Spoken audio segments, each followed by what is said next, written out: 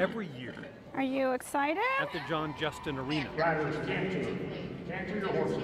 Horses canter, judges judge. You're being judged on the rail or the floor. And riders celebrate their win in the saddle. Hey, look over there. But what about a 12-year-old girl There you go. named Elisa? Look at that black and white horse. It's so cute.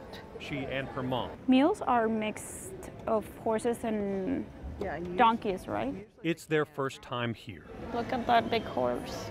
It's a big horse. Elisa has epilepsy, a life complicated by seizures. Are you hungry? You want an orange? Days can be difficult. Let me fix your hair. No? You do it? Okay. You do it or I do it? Okay. Okay today because Okay, that's better. she has a job to do. There you go. Elisa is one of dozens of students from the equine therapy organization Equest. I'm right behind you. Therapy for children and adults with challenges in their lives.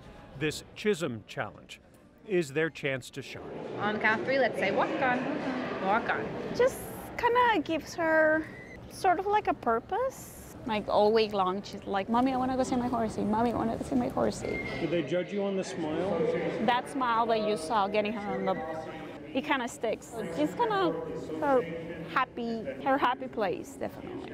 A smile even bigger today because Elisa got first I place. don't know, she always impresses me. You know what? When she gets on the horse, everything else just goes away. And that smile comes back on her face, and seeing the connection that they build with the horses, absolutely incredible. Incredible today with the blue ribbon and a championship belt buckle. Chisolm Challenge. Wow. The simple power of a horse on an early morning in Fort Worth. Elisa, I think I know why you got first place. Because you were smiling.